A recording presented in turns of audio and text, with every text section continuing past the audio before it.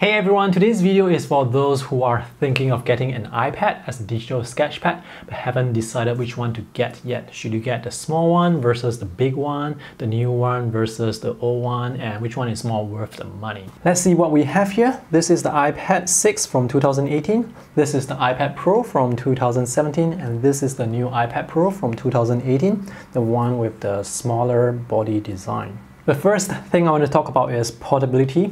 Where are you going to be using the iPad? Do you need to hold the iPad with one hand and draw with the other? That is important to know because these two iPad Pros, they are significantly larger and significantly more heavy. So if you're going to be using the iPad on the train, for example, I use this small one on the train while drawing. I can hold this rather comfortably, even with the case attached for long periods of time without feeling fatigue or feeling tired, but I will not be able to hold this two with one hand and draw. It's going to be really tiring. So when it comes to portability, the small iPad, the 9.7 inch, the 10.5 inch or the 11-inch iPad Pros, they are going to be so much more comfortable to use with one hand. This is a sketch that I drew on the train a few days ago. So these are actually passengers and other commuters on the train. So when I'm drawing on the train, sometimes I hold the iPad in portrait orientation like this, sometimes in landscape orientation. Now when you're holding this in landscape format, most of the weight is going to the other side. I'm right-hander, so I hold it with my left hand. And most of the weight is going to the right side. So if you're going to get the larger iPad Pro, like the 12.9 inch, there is no way that you can hold the iPad like this for long periods of time and draw. Now this iPad 9.7 inch, this is 469 grams. That's the Wi-Fi model. Now the good thing about the 10.5 inch and the 11-inch iPad Pro is the weight is very similar to this, so they are still very portable. Even when you attach a case to it, it is still going to be more comfortable to draw on when you're holding it with one hand when you're traveling around. I prefer to draw on a larger surface because there is more space to work with, but if that means the tablet has to be heavier, that would mean that I would be more reluctant to use it because it's going to be very tiring to hold the tablet. The thumb is the part that's going to get tiring because it's always pressing down on this part, and the heavier the iPad, the more tiring your thumb will get. This is another sketch that I sketched a few days ago, also on the train. When it comes to drawing capability, the small iPad, the iPad non-Pro, this is a very capable tablet. Now the advantage of the larger iPad Pro is you have a larger screen to work with and there is more RAM, so you can work on more complex drawings. This small iPad Pro, the 9.7 inch, this only has 2 gigs of RAM. And if you are using Procreate, if you are drawing at 4K resolution, it can only give you 20 layers, a maximum of 20 layers, but on the iPad Pro, it can give you a maximum of 60 layers. 20 layers for me is definitely more than enough. For this simple sketch, I'm only using 2 layers, one for the line art, one for the color. Maybe if I need to add shadows, that would be another layer, a total of 3, maybe another layer for highlights, 4. Usually for my sketches, I don't use more than 5 layers. But of course, the number of layers that you need will depend on your workflow and the type of work that you create. This 9.7 inch iPad has a dimension of around 20 centimeters on the long edge and 14.5 centimeters on the short edge. Now this working area is quite similar to an A5 sketchbook. It's just slightly smaller. So this is still a pretty nice area to work with.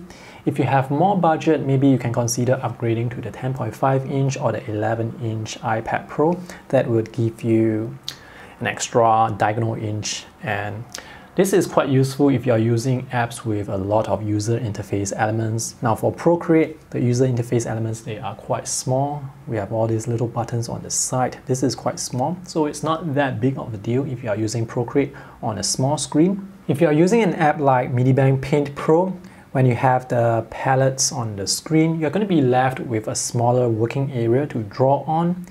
Of course, you can turn off the palettes. Personally, when I'm using this app, I like to leave this on because it's quite convenient. and now I have a smaller area to work with. This is the 9.7 inch beside the 12.9 inch. Now the iPad Pro not only has a larger screen, it also has higher resolution, but the pixel density is the same, so the level of sharpness is the same. So all these words here, the fonts, the icons, they are going to be equally as sharp on the iPad Pro as on the iPad. The main difference is the amount of area you are left with after you have other user interface elements on the screen. So on the large iPad Pro, you can see this area that's taken up by the palette. This area here is exactly the same as this area here. But of course, with the larger screen, you have more working area. Here's a comparison of the different iPad and iPad Pro sizes. So this white box here, this is 9.7 inch. The 10.5 inch is proportionally bigger and it's represented by this gray box. And the 11-inch model is actually wider compared to the 10.5 inch, but it has the same height. So you're going to get a wider aspect ratio with the 11-inch iPad Pro. As for the 12.9 inch, the aspect ratio is the same as the 10.5 and the 9.7. These three tablets, the 9.7, the 10.5 and the 11-inch, they have roughly the same weight, which means if you need something portable but you still want a large screen, then the 10.5 inch and the 11-inch tablets, the iPad Pros, they are more appropriate for you. Compared to an A5 sized sketchbook, the 10.5 inch iPad Pro is exactly the same size, the 11-inch iPad Pro is wider, and the 9.7 inch is slightly smaller. Size and weight is very important to consider if you need portability. Now let's talk about drawing experience. The first difference in user experience is the iPad Pro has a laminated screen. There is almost no gap between the glass surface that you are drawing on and the LCD display that is beneath. What this means is when you are drawing, it would seem like the lines, they are appearing directly beneath the tip of the Apple Pencil. The iPad non-Pro does not have a laminated screen, so there is a gap between the glass surface and the LCD beneath. So there is this gap there. So the lines, they will appear a slight distance away from the pen tip. And not just that, when you tap on the screen, you are going to hear a more hollow sound. On the iPad Pro, you are going to hear a more solid sound. Yes, there is a gap between the glass and the LCD below, but it's not really an issue because most of the time when you're drawing, you're actually looking straight onto the screen like this. It's not as if this is a huge screen where you're drawing here and you can see the gap here. You're actually drawing, looking at the screen top down like this. You're not going to see any parallax issues at all. The other thing I want to talk about is responsiveness. Now, the iPad may not have the 120 Hz refresh rate for the screen, but it is still very responsive. When you're drawing long lines like this, the lines, they still come up pretty smooth. There is no lag at all. Whether or not you can perceive the lag or differences in refresh rates depend on the app that you use as well. For example, with Procreate, I can draw lines like this very quickly, and the lines, they will appear on screen very smoothly, very quickly, almost instantly. That's the same on iPad Pro as well. Procreate is a very responsive app. With other apps, sometimes when you're drawing, sometimes the lines may appear bit by bit, and you can see the line trailing behind the pen tip. So you may see some lag, but that's actually because of the refresh rate. If you're just drawing at moderate speed, you should not see any lag or latency issues at all, either on the iPad or on the iPad Pro. The area where I see the difference in the refresh rate would be when I am zooming up and down. So on the iPad Pro, this is smoother compared to on the iPad because of the 120 Hz refresh rate. Another feature of the iPad Pro screen is the True Tone technology, which takes into account the ambient lighting to display colors a bit more naturally. It doesn't affect drawing experience in any way. And in terms of brightness of the screen, both the iPad and the iPad Pro, they are very bright screens. Usually when I am drawing outdoors, I would turn the brightness all the way up to the max. And the battery life on the iPad and the iPad Pro, fantastic. If you're drawing non-stop at maximum brightness, it can probably last around 4, 5, 6 hours, so that is actually very good battery life. If you're drawing at maximum brightness outdoors for long periods of time, both the iPad and the iPad Pro, they are going to get a bit warm, so when you're resting on the surface and drawing, you're definitely going to feel the heat. That's unavoidable because you're really pushing the brightness. Even though the iPad Pro has significantly better specs, better processor, more RAM, the overall drawing experience is quite good even on the iPad. There are other differences. For example, when you are opening files, I'm going to open these two files which are similar. So when opening the file on the iPad, it's like a split second slower. Is that a big deal? Not to me. Even when painting with big textured brush, the iPad can keep up the speed as well.